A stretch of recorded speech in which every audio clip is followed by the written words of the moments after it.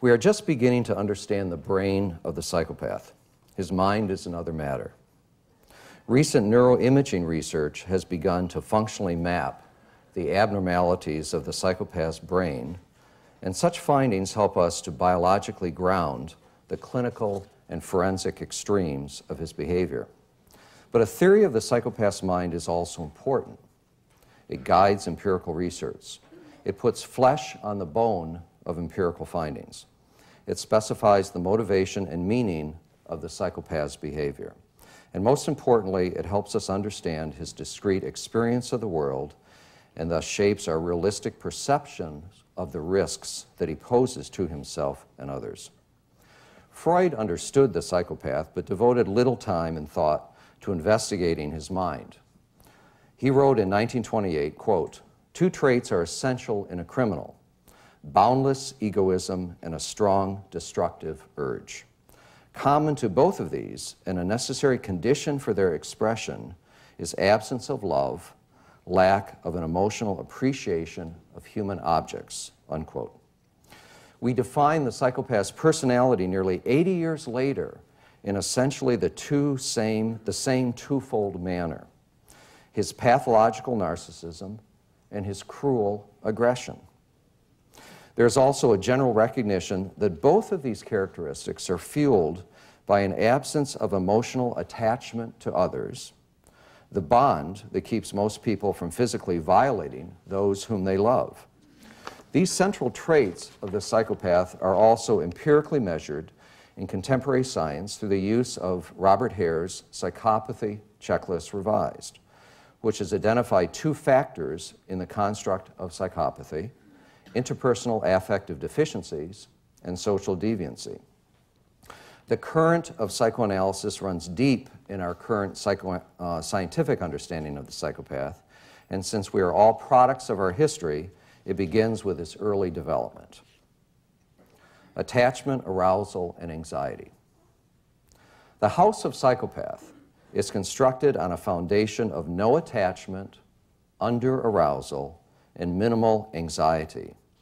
These appear to be necessary, related, but insufficient characteristics that provide certain biological predispositions for the development of the psychopathic character. First, attachment. Attachment is a biologically based, species-specific behavioral system which serves the survival of the infant by maintaining the closeness to the caretaker. First conceptualized and investigated by the British psychoanalyst John Bowlby and his colleagues, it is deeply rooted in mammals, but absent in reptiles. The human infant first expresses his object-seeking through sucking and crying, behaviors which maintain his physiological balance by obtaining warmth, touch, and food, usually from the mother. During the first few months of life, this proximity-seeking becomes more object-specific and emotionally refined as the infant attaches most readily to his mother and cries when she deserts him while in a state of need, even if it is momentary. It is during this time when the rudiments of object permanence are first observed. The infant can anticipate the presence of an object that was just perceived and squeals with delight when peekaboo is played, or when shown a photograph of mother in her absence, will react emotionally to an external image that is also found in the child's mind. As psychoanalysts, we infer that this object representation can be held in the child's mind as a memory for the first time and as one manifestation of attachment.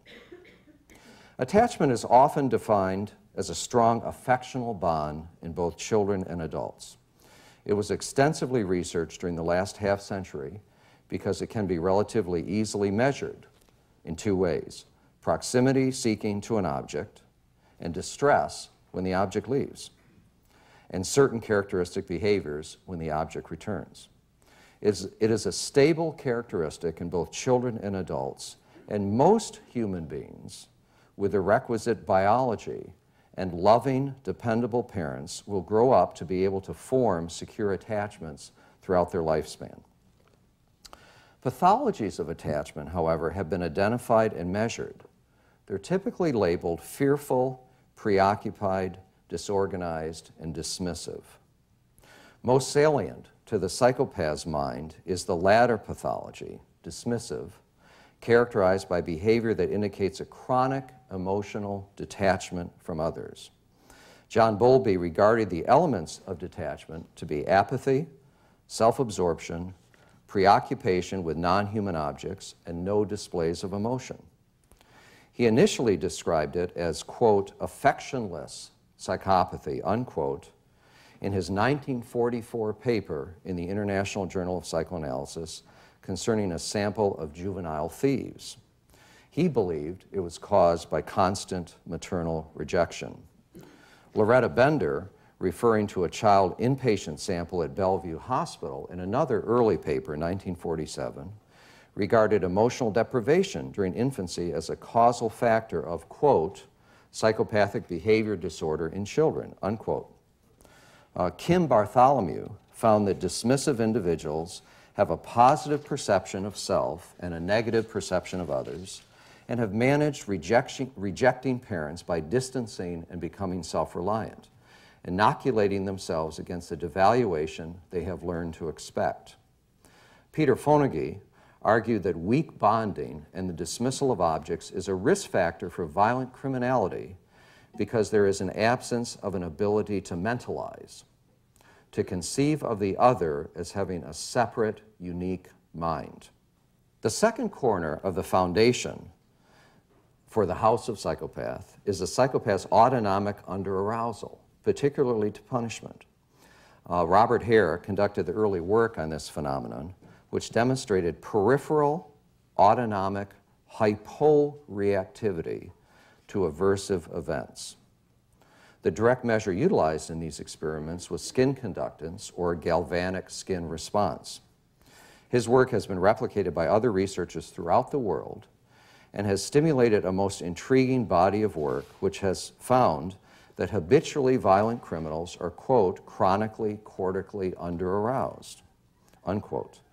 The combined measures of cortical underarousal include three variables: slow wave theta EEG activity, low resting heart rate, and poor skin conductance.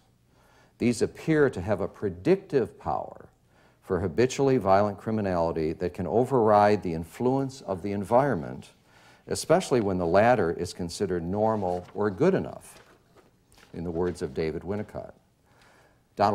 Subsequent research also suggests a link between corpus callosum abnormalities and associated behavioral symptoms, such as lack of remorse and social closeness, and neurological responses, including reduced heart rate and skin conductance. Low levels of cortical arousal, and these have nothing to do with IQ or intelligence, have also been implicated in research with children and adolescents who display what's called callous unemotional traits. They represent about 1/3 of children diagnosed with childhood onset conduct disorder. And this is work done by the leader in this field, Professor Paul Frick. Such children evidence thrill-seeking and fearlessness, show deficits in responding to negative stimuli, habituate more easily to distress in others, and show lower autonomic reactivity to negative emotional stimuli. This unique temperamental style may predispose to psychopathy in adulthood, but this has yet to be demonstrated. However, heritability of these callous, unemotional traits appears to be substantial, and that's work done by Terry Moffat and her group. Extending their work on the relationship between chronic cortical underarousal and aggression, Adrian Rain and his colleagues, including Salvador Mednick, have published a series of longitudinal studies of a large cohort of children born on the island of Mauritius. This is an island in the Indian Ocean off the east coast of Africa. This location was selected many years ago to test the hypotheses in a setting removed from westernized culture and to minimize the effects of a criminogenic environment. Their longitudinal study, now in its fourth decade, continues to support the power of biological variables to predict aggression despite other potentially mediating social and environmental factors. Now, the third corner for the foundation for the House of Psychopath is minimal anxiety. Anxiety is an unpleasant feeling that usually signals danger from within or without. When it defends against other affects from a structural perspective, we refer to it as signal anxiety. When it is specifically object-related, we refer to it as fear. When the feared object is patently unreasonable, we may see the patient as phobic or even delusional. Anxiety emerges during development in the service of safety and survival. When an infant sees a stranger's face for the first time, she is likely to view it with rapt attention and curiosity, especially while held in the arms of her parent. If the child is handed too quickly to the stranger, however, the infant will immediately become distressed, often triggering a reaction in the parent to recapture the infant in his arms. The distress immediately ceases because the potential danger has subsided. John Bowlby argued that the evolutionary basis of the causes of anxiety, that is, the appearance of a stranger, actual separation, and the anticipation of loss, keeps the mother in close proximity to the child and the child safe from predators. Anxiety is minimal or absent in psychopathy. David Licken at the University of Minnesota first discovered this when he differentiated between secondary anxious and primary non-anxious psychopaths in his laboratory. This was a paper published in 1957. Brian Blackburn in Britain has followed suit with his demarcation between the anxious, moody, withdrawn psychopath and the hostile, extroverted, and low anxiety psychopath. Other laboratory and clinical studies support this finding. Most notably, in conduct-disordered children, there is a strong negative relationship between callous, unemotional traits and anxiety. During a recent assessment, a psychopath spent 2 hours completing the MMPI-2, a self-report measure of personality and psychopathology. He frequently read the items aloud, providing commentary on whether or not they bore any resemblance to his life. His response to an item regarding physical altercations, and this is item number 548, "I've been so angry at times that I've hurt someone in a physical fight," is illustrative of the underarousal and minimal anxiety level often observed in psychopaths. And this is the patient speaking. "When I've had to defend myself, I've become more calm and relaxed in a fight. My strategy is to antagonize them. I don't have anger. I get them angry. I take emotions away from myself to handle things cooler. It's not me being angry. I smile and laugh during the whole damn fight." Chronic emotional detachment, cortical underarousal, and minimal anxiety biologically anchor the foundation of the House of Psychopath. These substrates manifest in adult psychopathy as a fearless and sensation-seeking lifestyle, one that is unfettered by worry or concern about the rights and feelings of others. Now we go on to failures of internalization. Although the conventional belief is that a neglectful and abusive environment is central to the development of the psychopath, research has begun to call this into question. Marshall and Cook, in a 1999 research paper, found a negative curvilinear relationship between such family experiences and psychopathy. In other words, if we measure psychopathy on a unidimensional scale, such as the Psychopathy Checklist Revised, as adult psychopathy increases into the mild to moderate range, we do see a historical increase in neglect and abuse while the subject was growing up. However, as psychopathy increases into the severe range, we see a decrease in neglect and abuse while growing up. In related research, Adrian Rain and his colleagues found that functional deficits measured by radioactively tagged glucose activation, this was using the neuroimaging technology of PET, positron emission tomography, in the brains of samples of murderers with extensive criminal histories were more pronounced among those from good rather than poor home environments. The suggestive findings of these and other studies is that the more severe the psychopathy, the more psychobiologically rooted is the cause.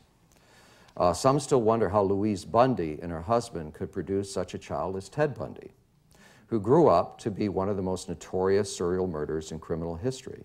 Yet most do not know that the man who raised him was actually his stepfather, and his mother had been impregnated by a wayfaring stranger who briefly passed through her life when she was young, perhaps the carrier of the bad seed. Psychological failures appear to parallel the biological anomalies of the psychopath as he matures, regardless of the quality of his parenting. These are failures of internalization, which Heinz Hartman described as the evolutionary and phylogenetic transfer of functional regulatory mechanisms from outside to inside. Jean Piaget called this process assimilation. Failures of internalization begin with an organismic distrust of the environment and early incorporative deficiencies. As Robert and Phyllis Tyson have pointed out, incorporation is the most developmentally primitive or earliest form of internalization and is most apparent in the normal infant's desire to take everything in through its mouth, whether mother's nipple or a piece of lint on the floor once his pincer grasp has developed. The instinct is to suck and swallow, and then within the first year to tear, bite, chew, and swallow. If normal development proceeds, these incorporative experiences are mostly pleasurable, gratifying, predictable, and physiologically stabilizing. The infant develops, as Erik Erikson has noted, a basic trust of the environment. In psychopathy, however, these incorporative failures predict subsequent problems with two kinds of internalizations: identifications and introjects. Identifications are ways in which the self or behavior are modified to increase resemblance to the object. Introjections are internalized objects that maintain a relationship to the self and are structurally a part of the superego. Introjections are most apparent in clinical settings when a patient reports that he sees or hears things in his mind that are not considered a part of himself. They're subjectively experienced as not I. In the psychopath, identifications and introjects are either absent, unavailable when wanted, or harsh and unpleasant. There is a paucity of soothing internalization experiences, and the child may come to anticipate hard, aggressive objects from the outside with which he then identifies for both adaptation and defense. These objects may be the product of real assaults from the caretakers, or they may be re-internalized projections of his own intense, aggressive impulses, despite the best nurturing efforts of the parents. Anna Freud first noted this phenomenon and called it identification with the aggressor. She later refined this and made the distinction between identification with aggression or identification with the aggressor. It is most apparent in the degree to which abused children will closely bond to their abusive parent and their own risk of aggressing in adulthood toward their offspring. Meloy referred to this identification in psychopathy as a predator part object, the primary internalization and core narcissistic identification of the psychopath's grandiose self-structure, which may or may not be a partial product of parental abuse. How is this clinically apparent? Psychopathic adults will often transform benign percepts during Rorschach testing into predatory ones. And here's some examples from my work. Quote, "It's a butterfly with claws." Quote, "It's a whale with a shark fin." And this was from a woman who actually paired up with a man in Los Angeles and was killing prostitutes with him. And she was actually a nurse. She took some time off to do this for a number of months. But this was her first response to the Rorschach. We saw her in prison for research about 5 years after she was sentenced to life in prison. Quote, "I see two carnivorous wolves. I wish I could see instead two doves mating." Here's another one. "A bat or evil moth, a furry animal that doesn't suckle to its mom." Now, such identifications as these in the real world are manifest in the psychopath's propensity to engage in planful, deliberate, and emotionless violence. And we call this predatory violence, and the strong association between sadism and psychopathy. The central motivation of the psychopath is to dominate his objects. I'm going to say that again because it's so important. The central motivation of the psychopath is to dominate his objects. There is no desire for affectional relating, nor, using Triver's phrase, there's no reciprocal altruism. The psychopath operates from within a dominant submission paradigm and identifies in a conflict-free manner with the predator. This prey-predator dynamic is most apparent in one kind of countertransference response to psychopathic adults. In a large survey study that my wife and I did of mental health and criminal justice professionals, and we had an N here of 584 individuals, we found, and this was published in 2002 and is available on our website, we found that 77.3% who had interviewed an adult psychopath reported a physiological reaction that was likely due to sympathetic activation of their autonomic nervous system. And it was typically a dermatological response. They'd say things like, my skin was crawling, he got my hackles up, he made the hair stand up on my neck, unquote. Other reactions that people reported to us were, quote, felt outside myself numb.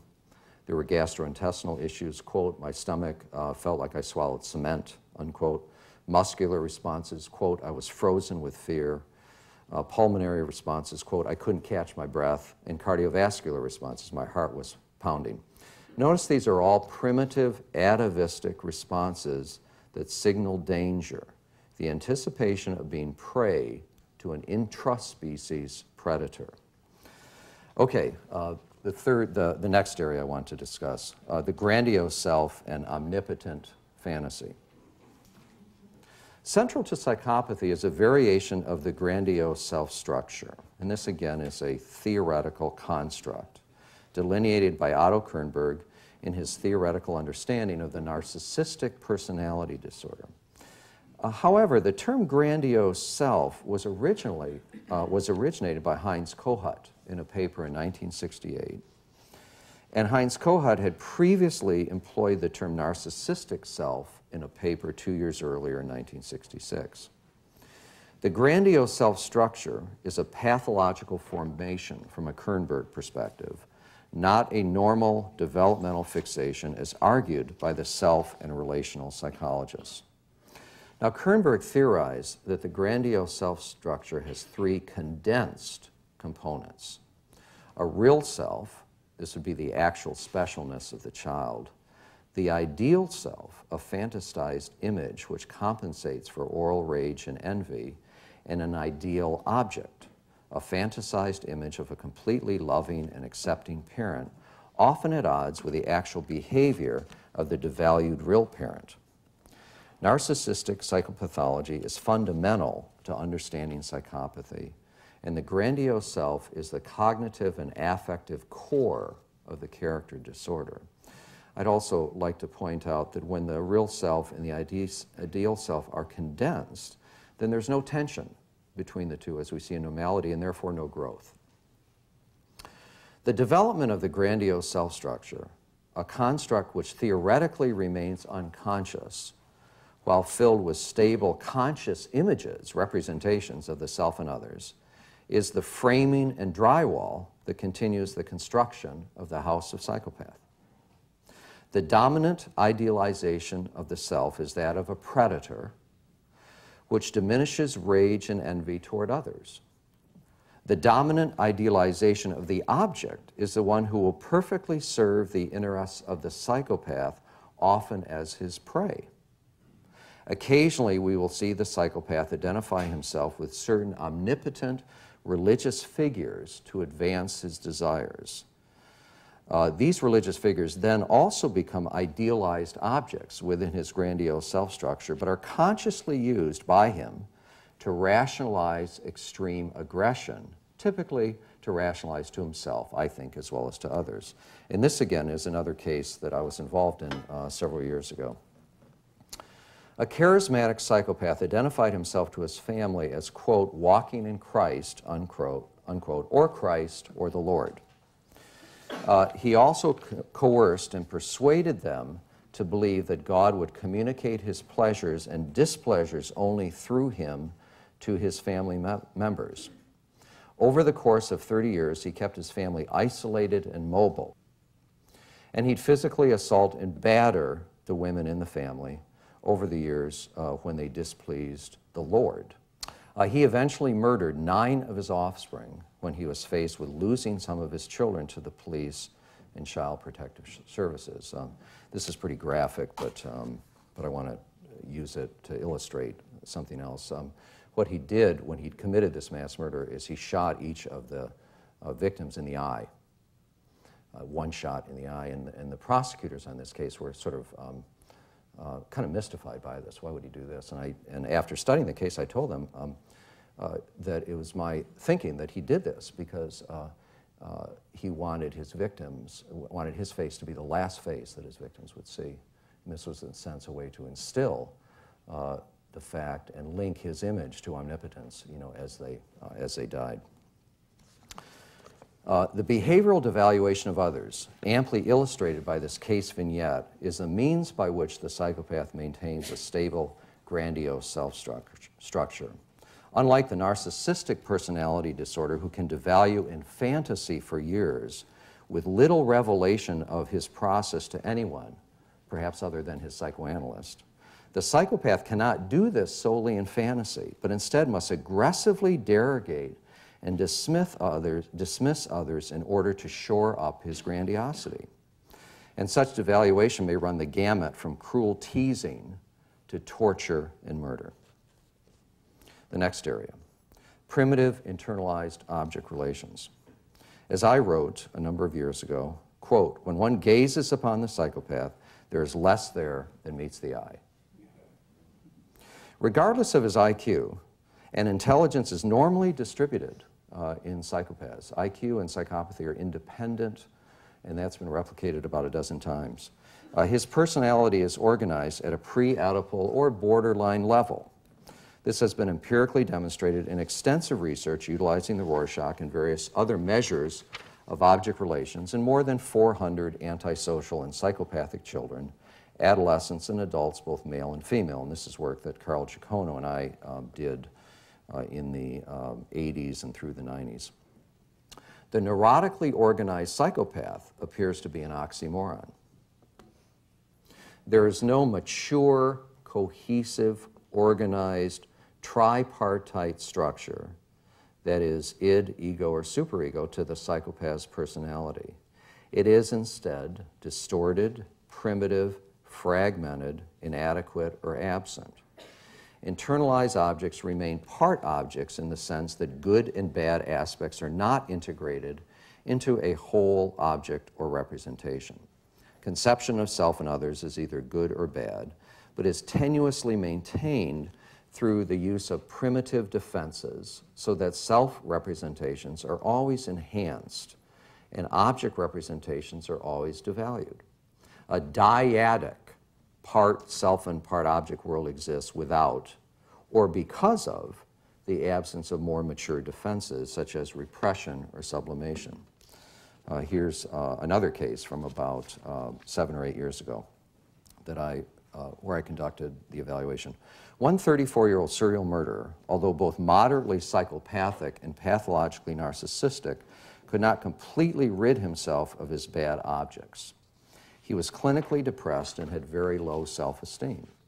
He hated his mother owing to her abandonment of him and her drunken promiscuities with many men.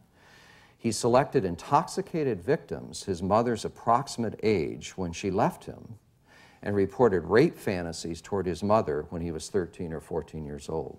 He believed he should be executed, and he was subsequently sentenced to death. And he wished his father had killed him when he beat him as a boy. Superego abnormalities.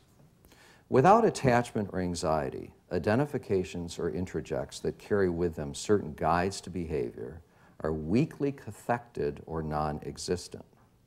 With such failures of internalization that often begin with imitation of the parents' behaviors, but then expand to include family, school, and community norms and rules, there's a failure to internalize values. The psychopathic adult is a valueless person. The only vestiges of conscience in the psychopathic character are best described by Edith Jacobson as sadistic superego precursors, which she defined as projected aspects of early persecutory objects attributed to others to deny aggression in the midst of frustration. Such precursors in the child psychopath are most evident in his callous, unemotional traits, which have been measured by Paul Frick and his colleagues. These have also been empirically associated with impaired conscience. Also measured, psychopathic children are less distressed by the negative effects of their behaviors on others. They show impaired moral reasoning and empathic concern, and they have difficulty recognizing expressions of sadness in faces and sad vocalizations of other children, as well as facial expressions of fear and at times disgust. Sadism, the experience of pleasure through the dominance and suffering of another, is most clinically evident in childhood cruelty toward animals, particularly pets, domestic pets. The infliction of suffering is the child's attempt to defend against his own helplessness through the exercise of omnipotent control over another object. Alan Feldhaus, in 1986 paper, demonstrated a significant correlation between the abuse of animals in childhood and protean violence in adulthood. The psychopath lives in a pre-socialized emotional world. He has a range and depth of feeling that is even more constricted than that of a young toddler prior to sustained interaction with peers. So here we're thinking prior to the age of 2.5. Consciously felt emotions include excitement, frustration, rage, boredom, envy, dysphoria, and shame. Such feelings as these do not require whole object relatedness, wherein both self and others are conceived as whole, separate, and meaningful individuals. More mature feelings that require whole object relatedness and a capacity for secure attachment are missing. Such feelings would include anger, fear, guilt, depression, sympathy, jealousy, gratitude, empathy, remorse, sadness, loneliness, and reciprocal joy. These are all emotions that are broad, deep, and complex. Instead, the emotional life of the psychopath typically centers on his internal management of envy, something that Kernberg has emphasized in his treatment of narcissistic personalities, and shame, something that Kohut has emphasized in his treatment of narcissistic personalities. These are two affects that often precede intentional destruction of the object in real life.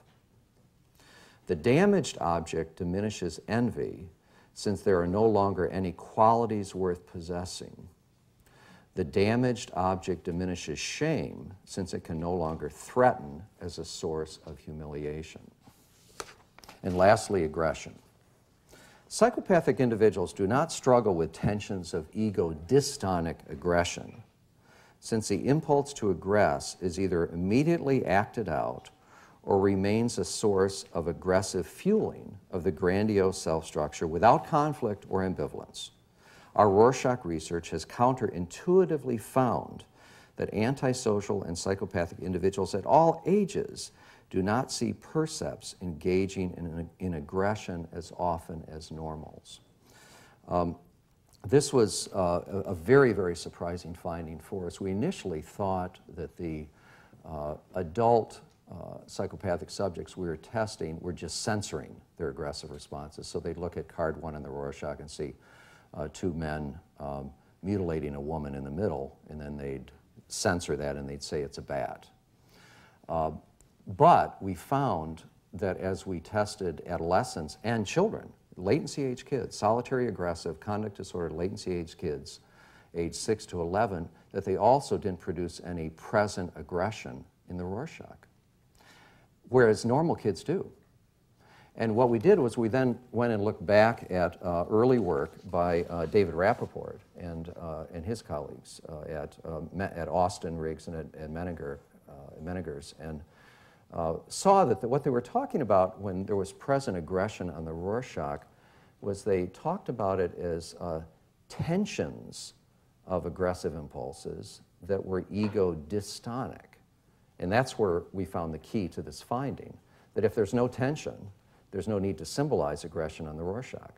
If it's not ego dystonic, there's no need to project it into a response to the Rorschach. So instead of having to see aggressive acts taking place in the Rorschach, the psychopathic individual can just act it out very syntonically, and it doesn't create any discomfort for himself.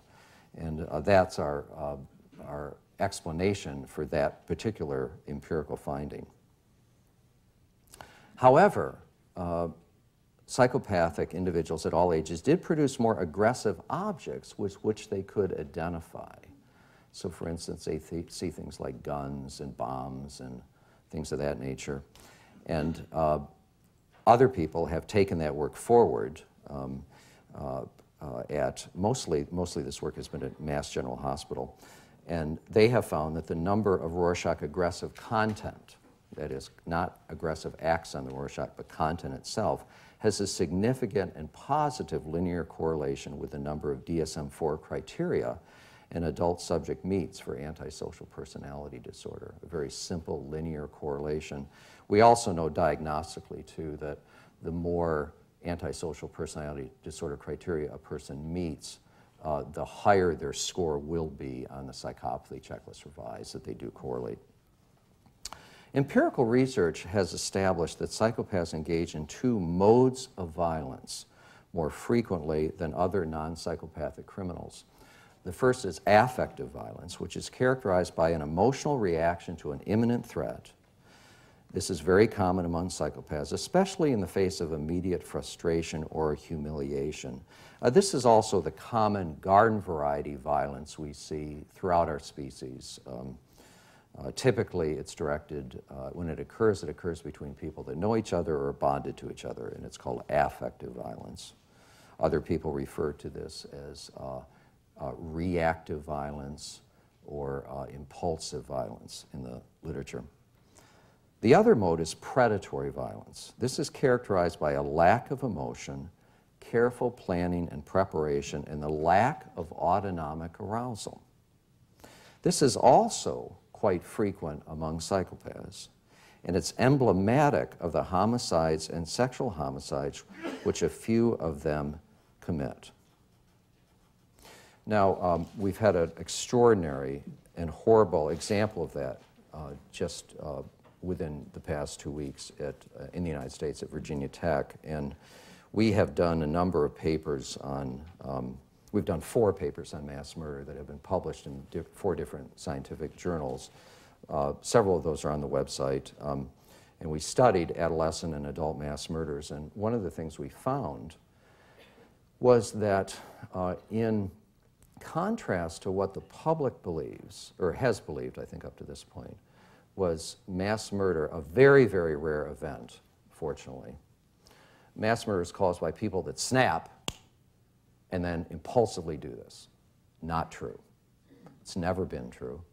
Our studies include 30 adult mass murders and 34 adolescent mass murders, and we found not one case that was affective violence. They're all predatory.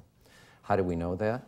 Because when we investigated these murders for our research, we found 2 things. One, lots of evidence of planning and preparation over time,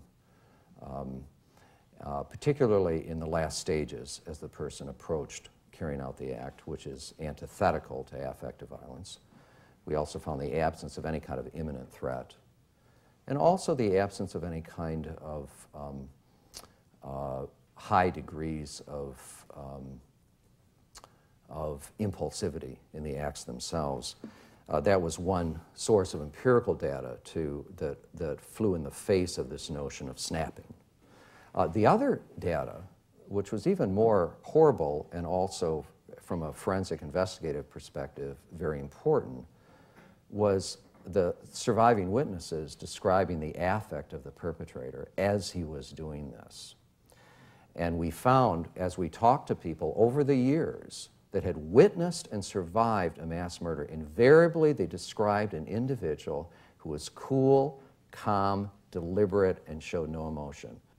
The psychopathic character appears particularly suited to predation due to his low levels of autonomic arousal, minimal anxiety, emotional detachment, heightened orienting response, empathy defects, sensation seeking, and fearlessness. So from an evolutionarily adaptive perspective, he's the consummate intraspecies predator.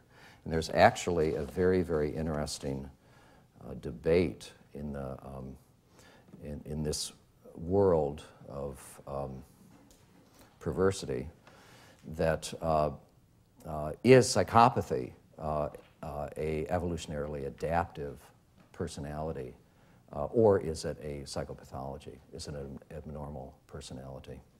And that debate is the sort of evolutionary adaptive perspective has been adopted by people who many of you may know, and that is Vern Quinsey and Grant Harris, and then other people, of course, take the position that it's clearly a gross character abnormality. But you can make an argument for there being certain evolutionarily adaptive aspects to psychopathy, but that'll be fruit for discussion. Conclusions. A clinically based psychoanalytic theory of the psychopathic mind is beginning to be delineated through an understanding of his chronic emotional detachment, cortical underarousal, minimal anxiety, failures of internalization, grandiose self-structure, primitive object relations, sadistic superego precursors, narcissistically defined and limited affects, and modes of aggression. He remains a frightening member of our species, present in all walks of life. Understanding the motivation and meaning of his behavior helps our community and society to manage the risks he poses toward others, and heightens the sensitivity of psychoanalytic clinicians when such psychopathology becomes apparent in the consulting room. Thank you very much. Thanks. Thank you. Thank you. Thank you. I've entitled this paper Degrees of Psychopathy versus the Psychopath in order to draw attention to the problem of reification. In this regard, I think there's a notable difference between Dr. Meloy's essay on antisocial personality disorder and the paper that he delivered today. Although in both he refers to degrees of psychopathy ranging from mild, 10 to 19, to moderate, 20 to 29, to severe, 30 or above on the Hare psychopathy checklist. So although he referred to degrees of psychopathy in that way, today he claimed that, quotes, the more severe the psychopathy, the more psychobiologically rooted is the cause, unquote. And he proceeded on this basis, I think, in my reading, to separate out the primary psychopath from those who, by comparison, seem barely to merit the diagnosis of psychopathy at all.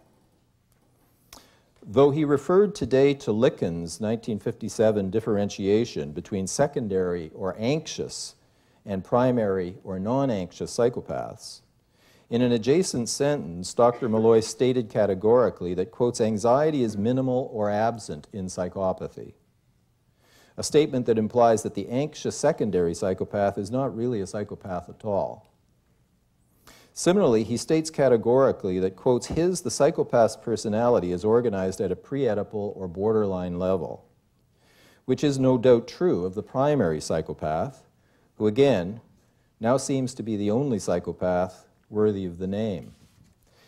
Now, I think here we are encountering, in the field of psychopathy, a problem afflicting the whole field of psychodiagnosis. The tendency for the conception of degrees or continua of pathology to collapse into polarized or reified syndromes. But this is merely a particular instance of the wider problem of human consciousness as such. As what George Steiner calls language animals, we try to understand the baffling complexity and flux of our experience by making distinctions, carving out and naming categories. But our distinctions and categories tend to turn into reified or falsely concretized concepts, with all the consequences in racism, sexism, etc., that we know all too well. Instead of speaking of the mild, moderate, and severe degrees of narcissism and psychopathy displayed by neurotics, borderlines, and psychotics, we are instead inclined to speak of narcissists and psychopaths. Because the so-called primary psychopath is alleged to have no remorse and to be incurable, we may come to feel justified in remorselessly killing him, especially now that due to DNA evidence of his guilt, we have less cause to worry about the possibility of executing an innocent person. In this sense, the diagnosis of primary psychopathy might serve to rationalize enactment of our own homicidal inclinations. It may serve to help us kill the killers, and in so doing become them. On the other hand, the biological theory of primary psychopathy or severe psychopathy might have the opposite effect, not of scapegoating the psychopath, but of exonerating him. After all, if his condition is biologically determined, what sense does it make to hold him responsible and to punish him for a condition entirely outside his own control? To the argument that psychoanalytic understanding is equally deterministic and that free will and responsibility are no more negated by a biological than by a psychoanalytic view of the determinants of personality and behavior, I would reply that Freud's psychic determinism, the view that the ego is not even master in its own psychic house, was always contradicted by Freud's contrary and equally important revelation of the remarkable degree to which we are, in fact, the unconscious agents of our fate.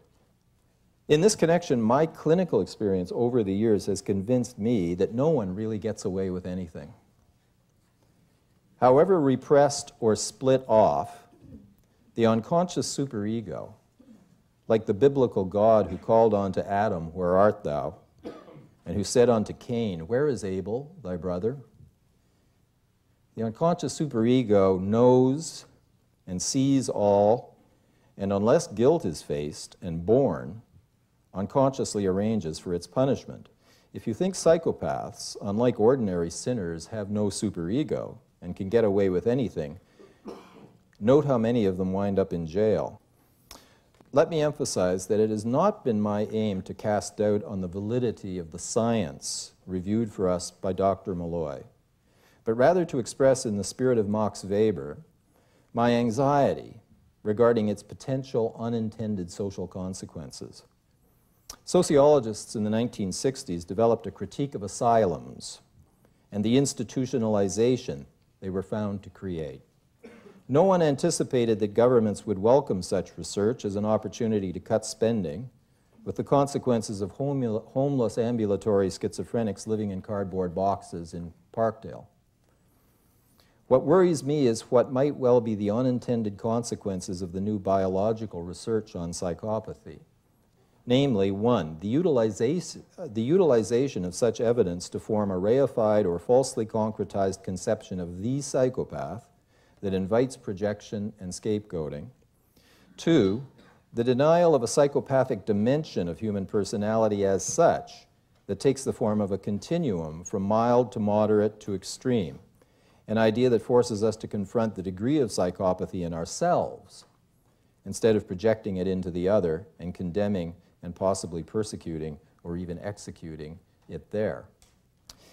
Naturally, I am in no way implying that potential misuse of scientific truth in any way justifies irrationalist evasion or denial of such truth. As Dr. Meloy quite correctly emphasizes, the frightening reality of severe psychopathy must be faced. We're all inclined to deny it, including, as what must be faced, the scientific evidence of significant biological factors in its causation. I trust it's clear that I am in no way positing nurture against the new evidence of the role of nature in the genesis of severe psychopathy. I'm only arguing against the tendency to reify the psychopath as such, and I'm not accusing Dr. Meloy of doing that all over the map. I think he does it a bit at times. At other times, he clearly writes within a continuum concept. So I'm referring here to what I see as a tension in his work, not a kind of a consistent problem. For just as the frightening reality of severe psychopathy must be faced, so must the frightening potential uses of this reality. In my view, one way to work against such misuse is to adhere scrupulously to the continuum concept, which, in reminding us of the lesser degrees of psychopathy we share with those who manifest it in more severe forms, makes it more difficult for us to project and scapegoat others for what we refuse to see in ourselves. I'm curious to learn whether or not Dr. Meloy shares my anxieties. If not, why not? And if so, what he thinks might be done to prevent such misuse. I think there is something to this issue of reification, categorization versus dimensionality. We know that from an empirical perspective that personality is better understood dimensionally than categorically, and that comes from the personality researchers that are in a sense 10 to 15 years ahead of what's out in DSM and ICD, where still we're using categories. And that we, in a sense, carve nature closely to the bone with dimensions rather than with categories, although we use categories to simplify and reify and communicate more directly and more efficiently. And I think I do go back and forth. It's never been as clear to me as until now when you've talked about it. And I think I probably reify when I'm mad at them, and which actually makes great sense to me, so I don't have any anxiety about it. But but it is, there's really a back and forth, and you actually see that in the psychopathy research in a broader sense, that you have, there's a big argument now on whether psychopathy is a taxon or not, and that's really hotly debated in the research, and there's people that are studying that. And there's also something that I've come more and more to, and that is when I talk about psychopathy from a research perspective, I talk about the psychopath. And that's how, in a sense, he's been empirically, in a sense, categorized and put into a box for research purposes. And then when I talk about it from a treatment and diagnostic perspective, and when I do the forensic work, I talk about it dimensionally, and I'll use the mild, moderate to severe, because that's, you know, I think it's much closer to nature. I think that you see the narcissistic rage in some individuals that have various levels of psychopathic disturbance, but I think it's also, I find that psychoanalysts are very resistant to considering aggression that is done predatorily, that is done in a very detached, unemotional way, where there isn't any affect that's being defended against. You know, there's no rage that's being defended against. It's a very primitive, it's an evolved hunting behavior that through the disinhibitions of the psychopath, he's able to express. I think we all have it. I think we all have a capacity to be predatory. If our ancestors hadn't been good predators, we wouldn't be here. That they were good hunters and they were the best hunters. Yet, now, predation typically is unnatural in our species and typically is quite hurtful. And with the psychopath, there's less inhibitions against that, inhibitions that we all have, except when we're in parking lots of grocery stores. And then we tend to be much more predatory. And the bursts of narcissistic rage come out at those moments too, when that person takes that parking place that we wanted, or of course we had, because we're special. But so I think, you know, and again, I hear you say, well, you know, deep down inside, you know, there's guilt, or there's, you know, there's conflict. Well, you know, I've heard that so many times. Typically, I hear it from analysts. They don't want to give up the notion that these individuals typically, and Don made reference to this too, that typically when you know, if they're caught and if they stumble and if they end up in jail, obviously it's because they were conflicted and there was a desire to be caught, and they may have been driven at some level by guilt. Basically what Freud talked about as the, you know, as the pale criminal, the criminal driven by a, you know, by a sense of guilt, which I think sadly makes up very few of the individuals that are in custody. I think typically psychopathically disturbed individuals are caught because of their sense of impunity. Impunity is their Achilles heel, and it's an aspect of their narcissism. And in many cases of these individuals, that's what I've seen, as they become bolder and more creative in their criminality and their violence. They take more chances. The narcissism, there's sort of a feeding mechanism where they develop this sense of being larger than life and unable to be caught and very special, and that typically then becomes their downfall. Support Ontario's public television. Donate at tvo.org.